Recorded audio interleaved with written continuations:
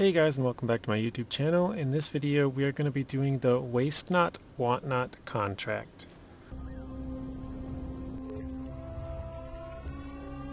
So for this contract we need to grab 2 consumables. We are taking this from the Institute warehouse, which if you guys don't know where that is, this is the gateway from Crossroads. Just off to our left here it should pop up.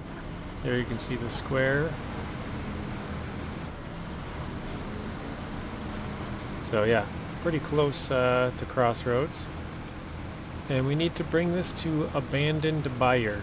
Byre must be like a different word for a farm or something? Is that... I mean, I know this this update is around farming. And the last time they built like a little... I don't even know what you want to call it, but if you guys saw the last episode, you know what I'm talking about. Alright, sorry, I just paused it quick. I wanted to check to see if, well, if there was any good, like, place to off-road. Just not to, like, save time or anything like that, just for fun, really.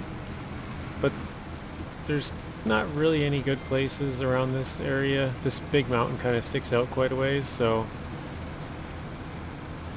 I mean, at the most you can only go, or at least the most useful would be just 20 feet off to the left, which I guess is still off-roading, but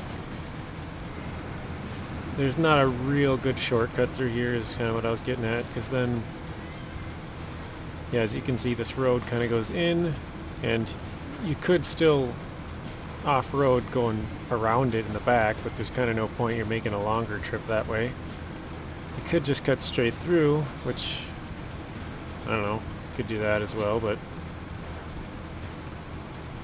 yeah, it just didn't really make much sense. And up here again I can cut through this, but this road just weaves around it and then you're there. So not really much point to it to try and off-road during this section here, I guess.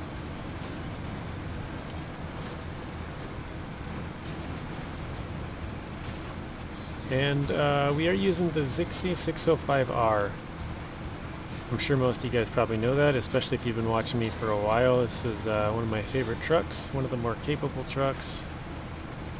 But I'm trying to mix it up quite a bit. This truck just happened to be the closest one that had a cargo bed.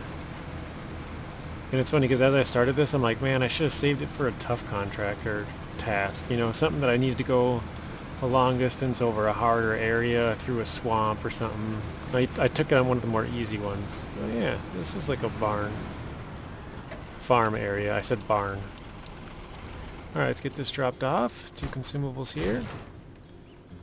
Oh no! It dropped bricks right in front of us. I drove a truck to...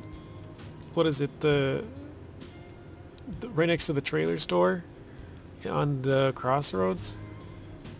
They have bricks there. I drove a truck. Ah, man. Alright. You guys probably saw this on the way in. I had this cat sitting here. We had to get a cistern from just back off here a while ago. And yeah, I've said this quite a few times. I left this truck there because I usually leave all my trucks wherever they are if I can.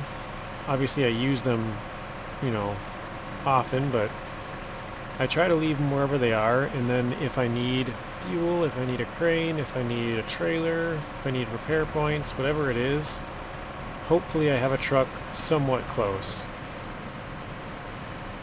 I would say this is especially helpful if you're making YouTube videos, or any kind of videos really, because then you don't have to spend a half an hour driving another truck up, or, you know, just to get a tire fixed, or a crane to pick something up, or whatever. Because it just cuts down on a lot of the time. It'd be helpful no matter what, but especially if you're trying to make videos out of it, it just makes editing a little bit easier, a lot less footage, smaller files, stuff like that. Easier on the computer as well. less time recording, smaller files again, so it doesn't have to render in as much. But, oh shoot, oh, okay, we fell off, but I think we're good. Oh, maybe not. There we go. Well, it's kind of funny, I was just saying how I should use the ZikZ on when we have to drive through some swamps or long distance or something like that, and now, I mean, I gotta drive this, the drive we have to do on this one's quite a long drive. What does this sign say? Oh, nothing. Okay. I saw it on the way in, but I didn't look at what it said or even what shape it was. But I guess I keep forgetting to say this, but if you guys wouldn't mind giving the video a like and subscribing to the channel, it would really help us out. So we're trying to grow, and the likes and subscriptions definitely help with that. I'm trying to say it more at the start of the videos, hoping to convince a few more of you to do it, because I didn't used to say it, I just kind of had an end card that said do it. And yeah, I'm trying to more actively promote it, I guess, if that makes any sense. So if you guys wouldn't mind giving me a like, subscribing if you're into this kind of content, because as I've said before, if you guys like this kind of stuff, odds are you're gonna like stuff I've made in the past and stuff I will make in the future. So that would be very helpful for me, and it would give you some content that you would either get some enjoyment from or information. I know a lot of you guys are here from some of my more informational videos. My three most viewed videos are how to get the Taiga 6455B. Hang on, let's restore the crane. Then let's stop the engine for fuel. There we go. Completely empty now. And pack. Yeah, if I want to come get this truck, I'll have to come and drop off some fuel, but it's out here. My three most viewed videos are how to get the Taiga 6455B, how to get the Azov 43191 Sprinter, and how to get the Kirovets K7M. So there's a good chunk of you guys that the first time you saw my videos was one of my more informational. You know, I'm gonna go this way. So I've told people to avoid this way because I've drove it one time. Not even. I started driving it and then I was like, wow, this is bad. I am not going this way. But I have one of the more capable trucks. I'm going to try and drive through here and see how bad it really is. I've only drove through here with a mod truck on the public test server of this, so I honestly don't really know how bad this is. I don't think it's actually that bad. Just on the part where I was just a bad spot with a not so great combination of... I was pulling a trailer, and so yeah, it was just... yeah. You have the right truck and the right setup, this looks like it's going to be a pretty easy one. But yeah, I was right here and I was like pulling a trailer into this and it was just getting stuck, and I'm like, yeah, I'm not doing that. But back to what I was saying. Once we go through the gateway, actually I'll show you guys where we were at, where we were coming from, going to, that kind of stuff. But yeah, a lot of you guys probably first saw my videos was some type of how-to video, and I know those are what drew a lot of you guys in, so I mean, if you get some use out of it, which I know obviously a lot of you guys have, yeah, I'd just appreciate a like and a subscribe, because you know we got another 4 phases of this. You guys think I'm not going to come out with more videos? Come on. No, I'm just kidding. I will definitely be coming out with videos, and the harder those trucks are to get, the better the videos do. So the Taiga 6455B, that one wasn't the greatest. My recording software felt like crapping out at a very bad time, so that video, I look at the quality of it now and I'm like, I don't know, I wish I would have been able to record it all. I mean, I could have just replayed it on another name, but I wanted to be one of the first ones to get it out. And so that was what it was. Otherwise, I could have, waited, like, I don't know how long it would have taken me to do it again. Or just redo that part anyways. But call it a couple of hours, but there was already, I think I was the second or third person to actually do it, if I remember correctly. But I believe I was the first one to figure out, or to post the Sprinter, and I was definitely the first one to get the Kirovets K7M. So, being the first one is really helpful for YouTube purposes, because those big channels, they can post a video, and like almost no matter what it's about, they've got such a big following that it's going to get a lot more views than whatever I post. And maybe it is higher quality content, but my point is if I made a how to get a Kirovets K7M video, and then someone, we'll say someone really big in the SnowRunner space, I won't name any names, but you know, if you guys can think of some of the bigger creators, if they were to make the same video, how to get a Kirovets K7M, it would probably pull twice as much views, or you know, maybe more than that on my video. And it's like, there's nothing I can do about it.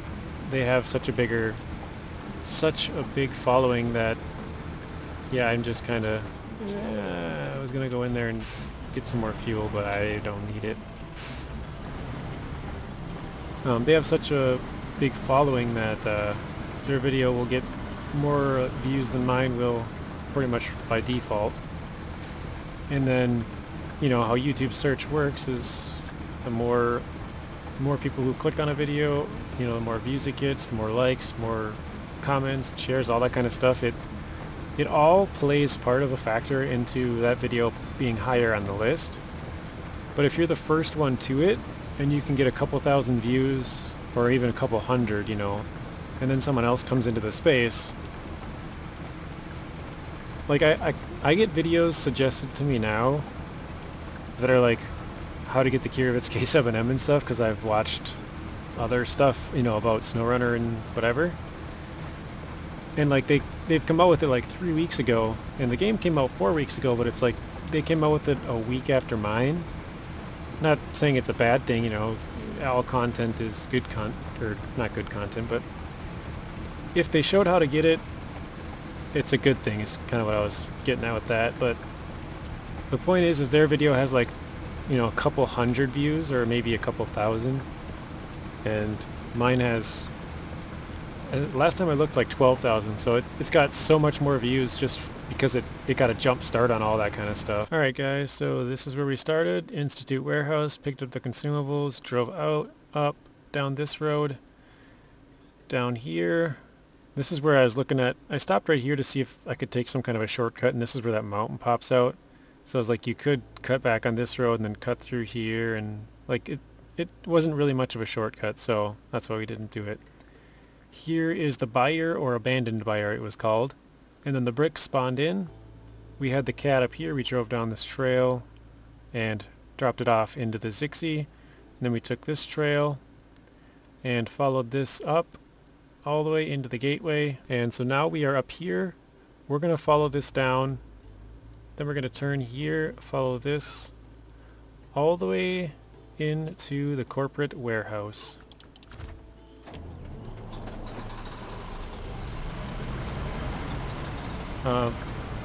So back to what I was talking about, not trying to bore you guys or anything, but just trying to say that every little bit helps, you know. Even if you guys just say it's a great video or whatever, you know, like a comment, having one comment on there is going to help promote the video, because it shows that there's more engagement. It probably doesn't, you know, the percentage that it increases is like 0.000001, or you know, something really small, but it all helps. And over time, you know, it helps you to build a following, build a community sort of. And if any of you guys have not commented on my videos before, you wouldn't know this probably, but if you have, you'll notice, or you will know, that I try to reply like as soon as I see it, basically. A lot of the time, so my videos used to come out at noon central because I live in the central time zone, and actually they still do once daily pretty much, but 2/3 of my views are actually from outside the United States. 33.3% last time I checked was from the United States, and so I thought it made more sense to make my SnowRunner video, because most of my views are from SnowRunner, posted at 7 a.m., which is like, I don't know, like 2 p.m., 3 p.m., 4 p.m., something like that over in Europe. Maybe not that late, but you know, somewhere around there, probably between like 10 and 3 or something. 10 seems a little early. Probably like 11, maybe 12 and 3, so I don't know. Anyways, it just makes more sense. So I'm still sleeping at 7 a.m. my time, because actually I normally stay up late, and like when I'm recording this, it's actually, I think it's just past midnight. Let me check. 12:32 as of right now. So yeah, there's definitely no way that I'm waking up in 6.5 hours. So if you guys reply to like the first video that comes out of SnowRunner in the day, I usually won't reply to that for like 2 or 3. Well, it seems like most of my comments for those videos come at like 9-ish o'clock Central Time, but I don't normally reply until I wake up, which is like around 12. So yeah, that's like the only time that I won't reply like right away, because like even if I'm doing something else, usually I'll just reply anyways.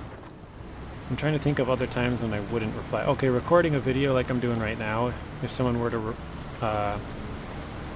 post a comment, I probably wouldn't reply unless I'm planning on cutting that part anyways. Like there's some times where I have to go get into their truck for something, or whatever, and so I know I'm gonna cut like this 10 minutes out. I'm like, well, I'm already gonna cut this 10 minutes, so what's 11 minutes? Like, what does it matter if I add 1 more minute and I just reply to this person? I don't want to just like stop right now and reply to them if I did get it, just because I don't want the video all choppy if I can avoid it. But yeah, if I'm already gonna cut something, then I'll just reply to you, which I actually did that earlier today,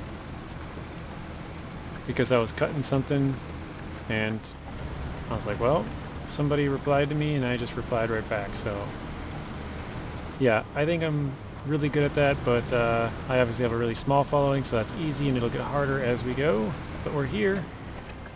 Let's get these bricks dropped off.